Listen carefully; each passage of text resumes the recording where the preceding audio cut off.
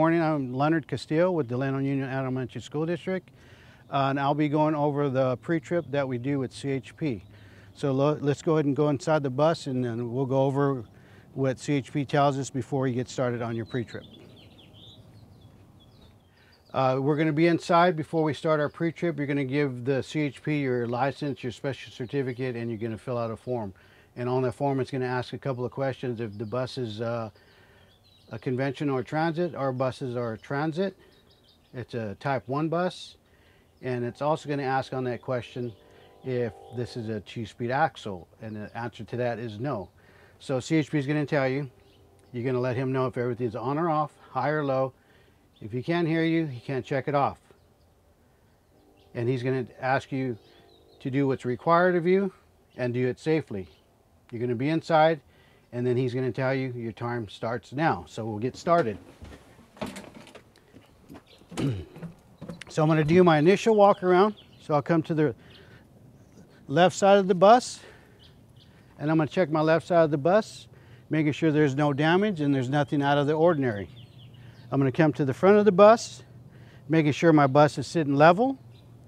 Come to the right side of my bus, making sure there's no damage or nothing out of the ordinary. Come to my door, making sure the sill's intact and there's no damage. My glass is clean and free of cracks. Also checking my door to make sure that it opens freely. And on my steps, I'm going to check to make sure watch your step is labeled properly. There's no loose screws and no trip hazards. My handrails are secure. Stop sign is legible on both sides and there's no damage. Checking my modesty panel, making sure it's secure. Okay, my head bumper is secure. Also, I'm going to check my emergency release. This switch can be used in case of an emergency, so we'll hit it to open and we'll show the CHP officer that this is working properly. Next, I'll go to my documentation, making sure that my registration and insurance is current, making sure that my VIN number and my license plate number match the CHP 292, and the VIN number also matches my bus plate. This is a 2017 Bluebird owned by Delano Union School District. It's a 78-passenger bus, which makes it a Type 1 bus. The CHP 292 inspection approval certificate is inspected every 13 months. Last inspected was June 8th, 2020. Next inspection will be 7/8 of 2021. So next I'm going to go to my emergency equipment. Since this is a Type 1 bus, I am required to have a 24-unit first aid kit. I'm going to be checking my sill to making sure that there's no damage and it keeps dust and moisture out. So this is a Type 1 bus. We're required to have a 24-unit first aid kit. So I'm going to go down the list and start reading. I have 2 1-inch adhesive compress, 2 2-inch bandage compress. I have 2 3-inch bandage compress, 2 4-inch bandage compress, 1 eye dressing, 1 plain gauze, 3x3, 2 gauze roller bandages, 2-inch by 6 yards. I have 4 plain absorbent gauze, half square yard, 1, 2, 3, 4. I have 3 plain absorbent gauze, 24 by 72, 4 triangular bandages, 1, 2, 3, 4, and 1 scissors and tweezers. And we have all 24 units and they're sealed.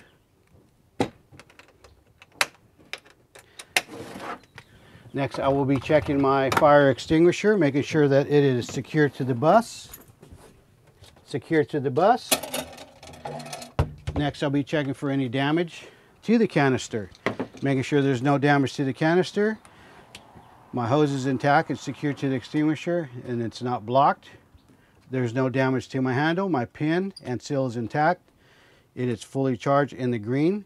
It is static tested once a year by the State Fire Marshal. Last tested July 23rd, 2020. Okay, this fire extinguisher is rated for 3 types of fire, and it should be rated no less than 8 BC. And this fire extinguisher is rated 40 BC. And in case of a fire, we use the PASS method. Pull, aim, squeeze, and sweep at the base of the fire.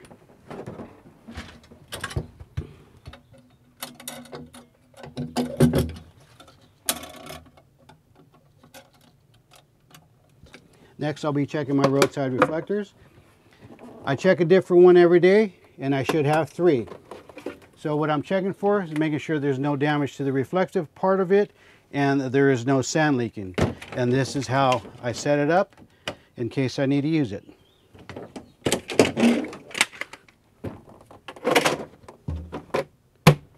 Since I'm done with all my emergency equipment, I'm done with this zone here. I'm going to move on to my inside flat, making sure that's secure, making sure my fans are secure, my visor is secure, checking my seat, making sure it's secure, there's no loose screws, my bracket's secured to the floor. Next, I'm going to check my seat belt, making sure it pulls out freely, there's no frays or damage. Also making sure that my seat belt locks in place and it also unlocks. Since this is a Type 1 bus, the seat should go up and down, forward and backward, and lock in place. I'm going to go ahead and start my bus. Making sure all my dummy lights are off. Okay, I'm going to start on this side panel here, mentioning everything, making sure everything's on or off, high or low. So I have my switch for my AC, high, low, and off.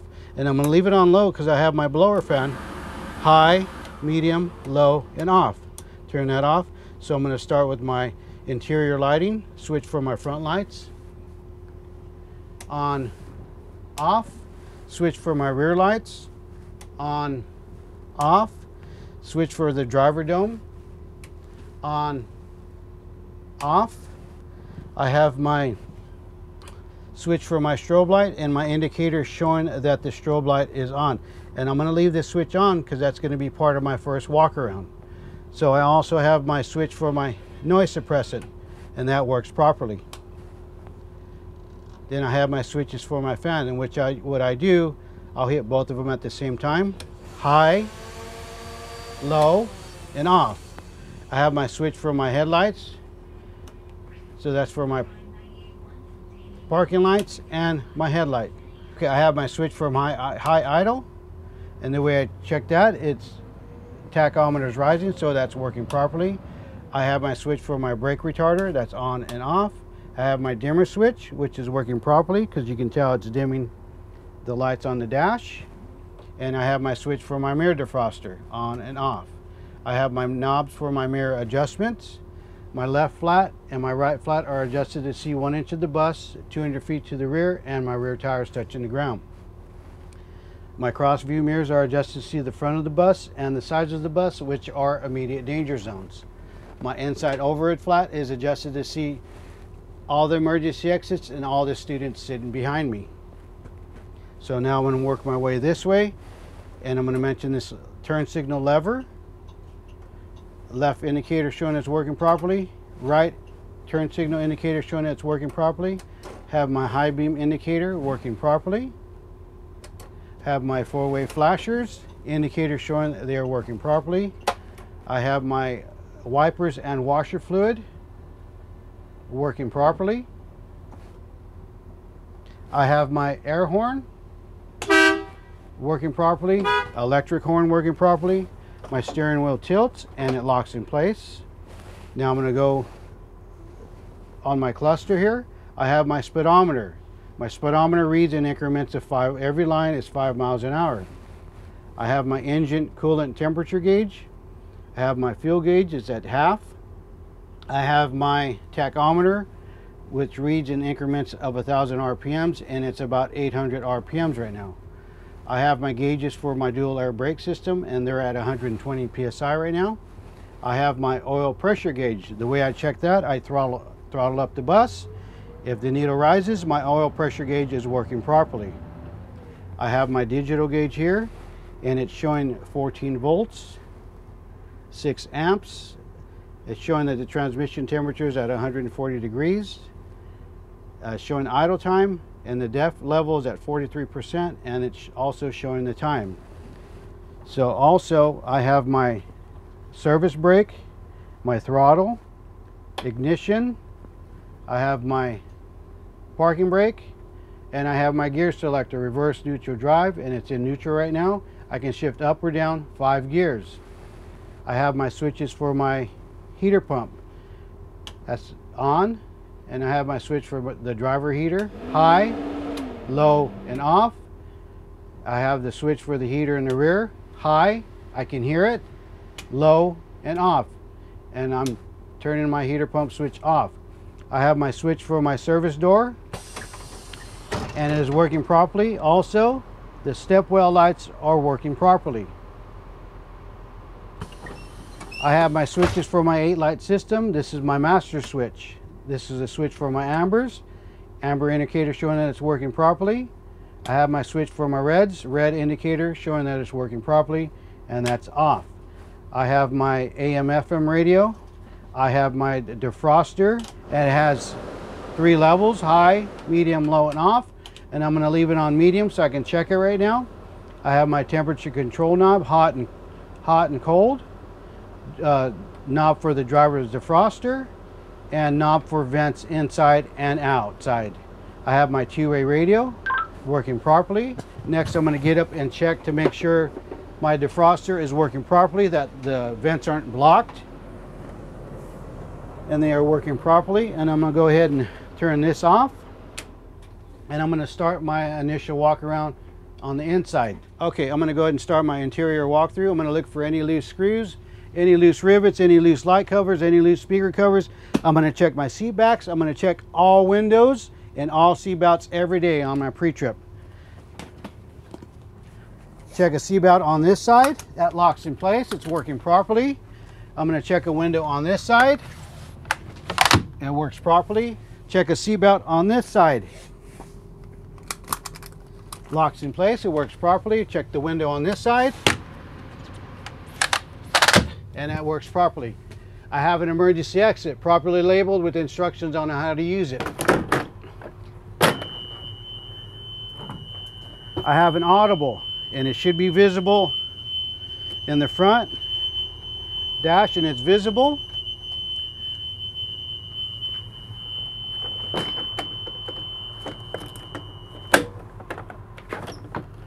Checking my seat backs. I have emergency exits, both properly labeled with instructions on how to use them.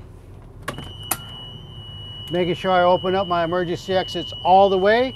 It's audible, and I'm going to check that it's visible in the front. Visible in the front.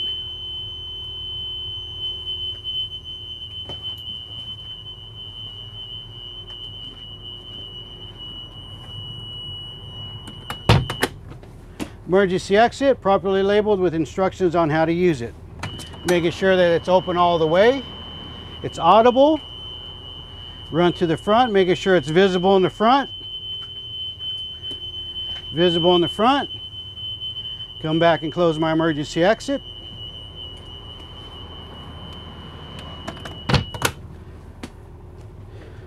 Head bumper is secure.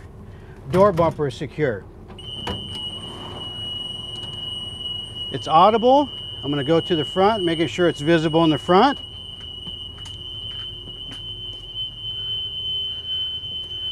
And it's visible in the front.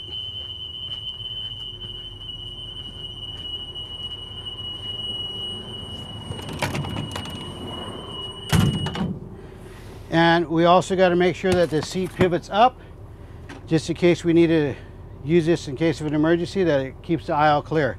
Continue checking my backs. I have another emergency exit properly labeled with instructions on how to use it. It's audible. Going to the front, make sure it's visible.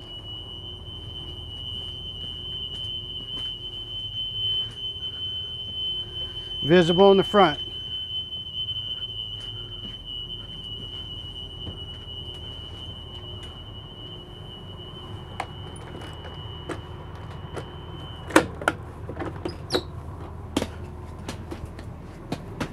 I have an emergency exit, do not block, labeled properly. My head bumper is secure. It's audible.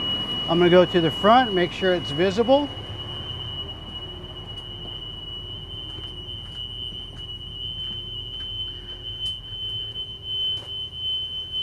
and visible in the front.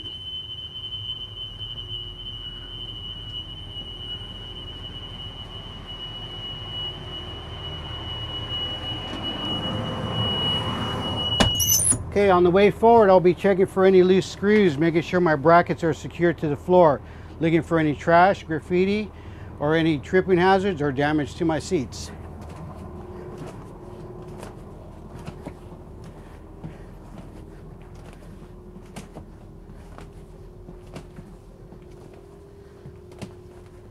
Next, I'm going to set up for my first walk around. Activate my left turn signal, my ambers, and my strobe light. I'm going to grab my tire buddy. And when I step out to this side, I'm going to start at the top. So I'm going to mention my clearance lights are working properly. As far as I can see, my glass is clean and free of cracks. Also, I'm going to mention my gas cap, making sure that it's secure and then it's there. And also, I check for any leaks while I'm fueling. Next, I'll check my wheel well cover, making sure that's secure. I'll put my hand here to check for the tread depth. Tread depth minimum in the front should be no less than 4/32 in all major grooves. Also checking for proper inflation. Also checking the outside of the tire, making sure there's no cracks, bubbles, rips, or tears. Checking for any loose lug nuts. Indication of a loose lug nut will be cracks or rust. There's no cracks or rust, no cracks or dents or illegal welds in my wheel. Valve stem secure. My mud flap is secure. I have a visual on my leaf springs, the front and rear. Also checking for any foreign objects in my tire. Also, bus 1 labeled properly, route 1 visible. My reflector is intact. Entry light is working properly. Next, I'll come to the front of the bus, making sure that my mirror brackets are secure, my mirrors are clean and free of cracks. Come to the front, start at the top. Clearance lights are working properly. My ambers are working properly, they're the proper color. My glass is clean and free of cracks. Making sure my wiper is secure. My blades are intact. Wiper is secure. Blade is intact. My headlights are working properly. My left turn signal is working properly, and it's flashing simultaneously on the left side. My bumper is secure. License plate is secure. Checking the mirror brackets, making sure they're secure. My mirror is clean and free of cracks. Mirror brackets secure. Mirrors are clean and free of cracks. And when I come to this side, I'm going to start from the top, making sure all my clearance lights are working properly. And as far as I can see, my glass is clean and free of cracks. My reflector is intact. Panel is secure. Bus 1 labeled properly. Side mount signal there's no damage and it's working properly. Wheel well cover is secure. Checking for proper inflation. Tread depth minimum in the front should be no less than 4/32 in all major grooves. There's no cracks or bubbles, rips or tears in my tire. Checking for loose lug nuts. Indication of a loose lug nut would be cracks or rust. There's no cracks or rust, no cracks or dents or illegal welds in my wheel. My valve stem is secure. My mud flap is secure. I have a visual on my leaf springs, front and back, and I'm also checking for foreign objects in my tire. Panel is secure. My panel is secure, reflector is intact. Emergency exits, Delano Union School District, CA number, all labeled properly. My arrow is going up, so I'm going to lift my handle up, making sure my door is working properly, that it locks in place, and my seal is intact. Checking my wheel well cover, making sure that's secure. Checking for proper inflation. Tread depth minimum in the rear should be no less than 2/32 in all major grooves. There's no cracks or bubbles, rips or tears in my tire. Checking for loose lug nut. Indication of a loose lug nut would be cracks or rust. There's no cracks or rust, no cracks or dents or illegal welds in my wheel. My valve stem is secure. My mud flap is secure. I have a visual on my drive shaft guard, and I have a visual on my leaf springs, front and back.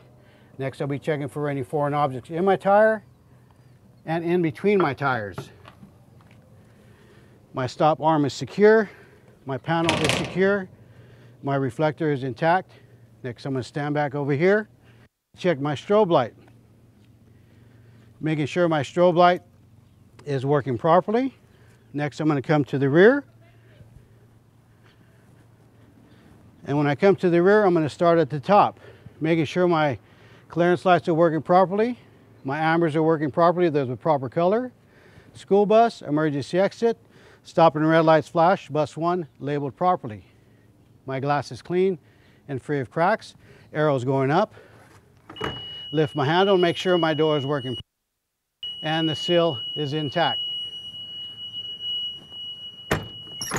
My left turn signal is working properly, my tail lights are working properly, my license plate's illuminated, license plate secure, my reflectors are intact, bumper is secure, muffler is flush with the bumper, and there is no visible leaks. My reflector is intact, panel is secure, battery door is secure, wheel well cover is secure, checking for proper inflation. Tread depth minimum in the rear should be no less than 2/32 in all major grooves. There's no cracks or bubbles, rips or tears in my tire. I'm checking for loose lug nut. Indication of a loose lug nut would be cracks or rust. There's no cracks or rust, no cracks or dents or illegal welds in my wheel. Valve stem secure. My mud flap is secure. I have a visual on my leaf springs, front and back, and I'm checking for foreign objects in my tires and in between my tires. This compartment is for the DEF fluid. Only mechanics have access to that. I have my emergency exit, DeLeon Union School District, CA number, all labeled properly. Panels are secure, and my reflector is intact. Next, I'm going to set up for my second walk around.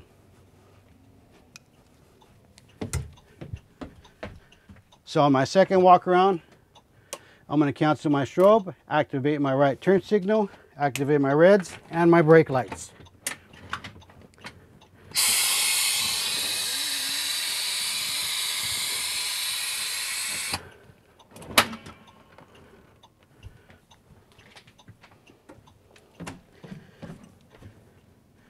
So I'm going to step out to the front of my bus, making sure my reds are activated and they're the proper color. My right turn signal is working properly. Flash simultaneously with the right side. My high beams are working properly. My alarm is deployed. My lights are working properly and on the back. Also, my stop sign is legible and secure to the bus. I'm going to step to the back, making sure my reds are activated and they are the proper color. My brake lights are working properly. My right turn signal is working properly. Next, I'm going to set up for my third walk around.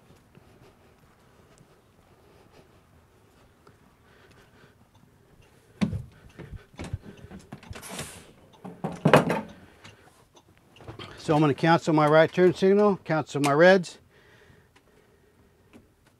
and I'm going to activate my four-way flashers and my reverse signal.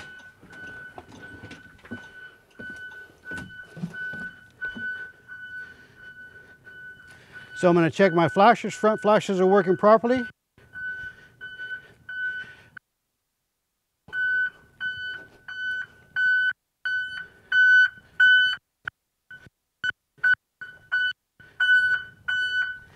I have my reverse lights working properly. My four-way flashers are working properly, and they're flashing simultaneously with the left side, and they are flashing simultaneously with the right side. Next, I'll be doing my air brake test. Okay, next I'll be doing my air brake test. First test I'll be doing is my cut-in. Cut-in should be no less than 85 psi. The way I check that, I'll be pressing my service brake to make sure that it cuts in at no less than 85. The way I check that, I'll press my service brake and watch for my needles to rise. Press my service brake and release and count to myself 1 1000, 2 1000, 3 1000, 4 1000, 5 1000, 6 1000, 7 1000. Okay, my needle started rising. I know this started rising about 100 psi. So my cut-in, proper cut-in is at 100 psi. Next I'm going to check my cutout. Cutout should be no more than 130 psi. And this bus normally cuts out about 120. Okay, that was my cut-in, that was my quick release valve, so my cutout was at 120. So next, I'm going to do my static test. I'm going to turn off my engine and turn on the key since it's a digital system. And on this test, I'm not allowed to lose no more than 2 psi per minute. Any movement of my needles will indicate air loss. If there was air loss, it would be coming from the treadle valve or the service brake valve lined to the tank and any loose fittings in those components in that area. So I'm going to time myself for 1 minute because that's what CHP requires. Okay, a minute has passed. Next I'm going to do my apply test by applying my service brake and releasing my parking brake. And on this test, I'm not allowed to lose no more than 3 psi per minute. Any movement of my needles will indicate air loss. If there was air loss, it would be coming from my service brake valve, parking brake valve, lines to my tanks, lines to my brake pods, and lines to my spring brake chambers, and any loose fittings in those components in those areas. So I'm going to time myself for 1 minute again. Okay, a minute has passed. Okay, so next I'm going to go outside and split my system. I'm going to go ahead and drain my front tank. And I'm going to come back in and look for my low air warning device to come on before 60 psi.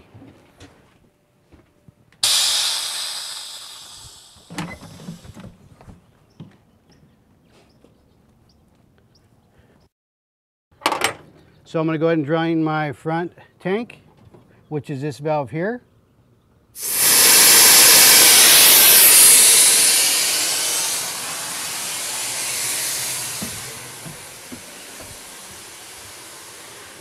Okay, next what I'm checking for is the low air warning device should come on before 60 psi and stay on at any pressures below that. Okay, my low air warning device came on before 60 psi and it should stay on at any pressures below that. And at the same time, I'll be watching my rear gauge, making sure that needle is holding and then it's not moving. And it's holding, it's not moving, so that's a good indication that our two-way check valve is working properly. I'm going to continue draining my front tank all the way to 0, go outside, close the valve, come back in and perform 1 stop.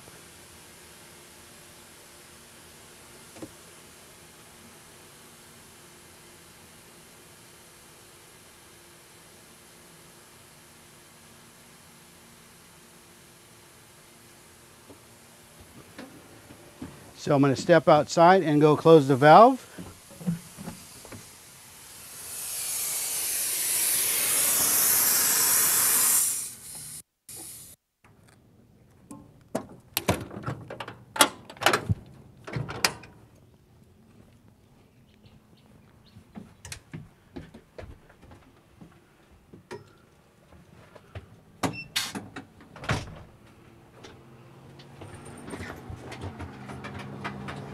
I'm going to go ahead and start my bus.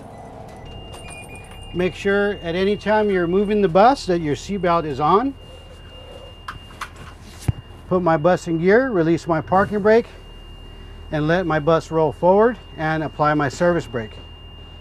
Okay, my bus stops. Next, I'm going to secure my bus and recharge my system to 100 psi or a little bit over.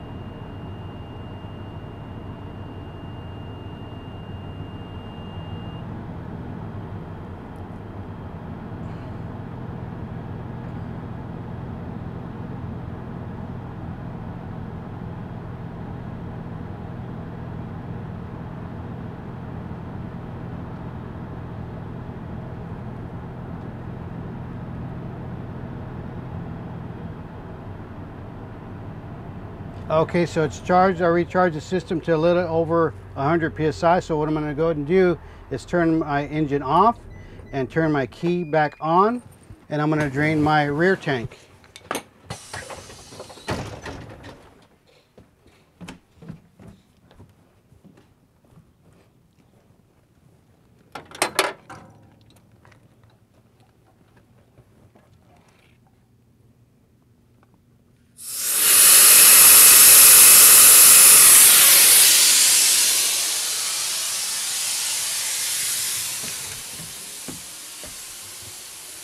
So I'm going to come back in and watch for my low air warning device to come on before 60 psi.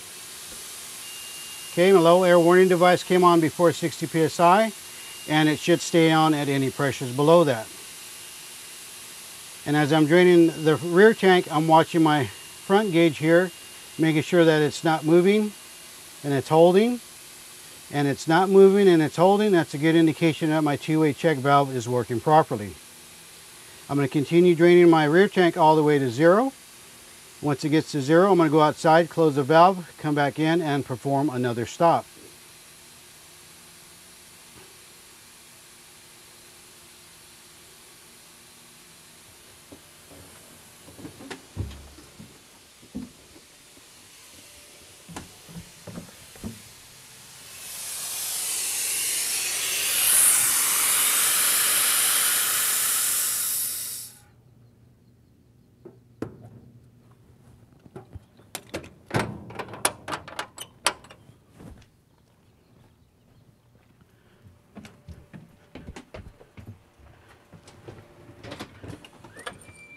Okay, I'm going to go ahead and start my bus, making sure my seatbelt is on.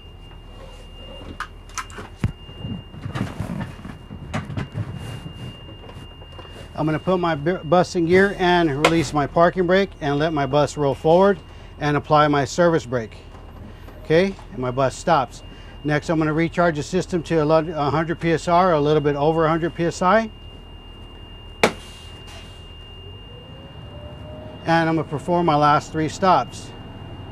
And my last 3 stops are 2 with my service brake and 1 with my parking brake.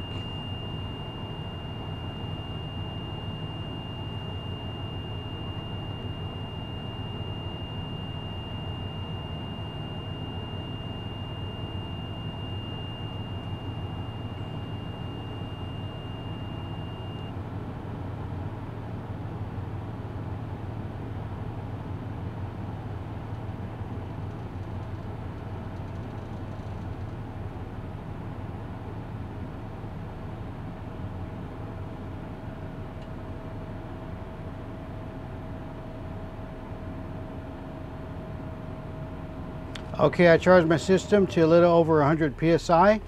The first test I'll be looking for is any pull in either direction. So I'm going to let my bus roll forward with my hands off the steering wheel, checking for any pull in either direction.